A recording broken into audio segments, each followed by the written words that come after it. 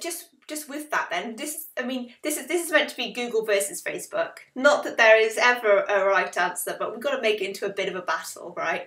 And this is why I love this is why I love Facebook, because Facebook as a whole, I think there is so much more opportunity as a whole, audience size wise, on Facebook. It might not be the best platform for you to start on as a business, but with search, you're constantly limited to the amount of people searching.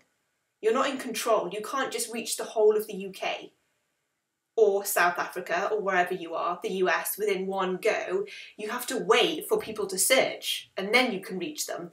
Whereas, of course, with Facebook, it's a totally different ball game. You can literally just create an ad and target everybody in the UK who likes yoga, for example. You don't have to wait for people to search for yoga retreats. So there is a lot more opportunity there to reach a bigger audience.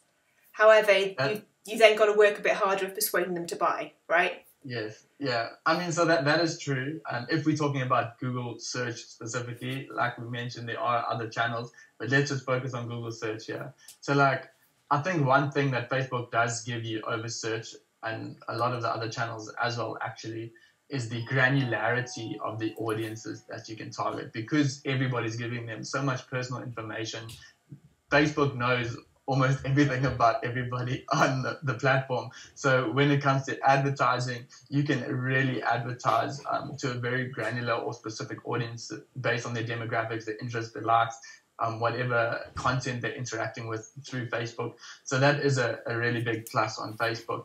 But something that we also need to consider is that once you start pushing your brand or products or services through Facebook, people are going to be obviously now starting to consider you as a brand, as a product, as a service. And then what are they going to do? They're going to go search. So they're still going to want to find you somewhere. And if you aren't showing organically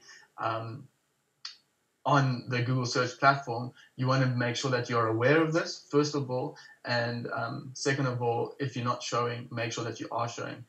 You might find that your competitors are showing, as you mentioned before, and then you're not showing and you're missing out on that opportunity. But again, even though you might get a lot more opportunity and exposure through Facebook, there can be a lot lower quality of lead due to the intent of the user. But yes, you can get a lot more granular with your audiences, so you might be reaching a more relevant audience, but they're not actually actively trying to buy something or sign up for something. So there is a bit of a trade-off. Yeah. So two interesting points there. And the first one is, it is really interesting actually how, and we've seen this with the client, haven't we, how after doing probably now almost a year's worth of activity on Facebook, from a Facebook advertising point of view, how that has affected the search volume for their brand and their products. So people now, from that brand awareness, people actually now know about that brand a lot more, and their search volume has increased massively as a brand within a year, just from doing and starting off with Facebook advertising.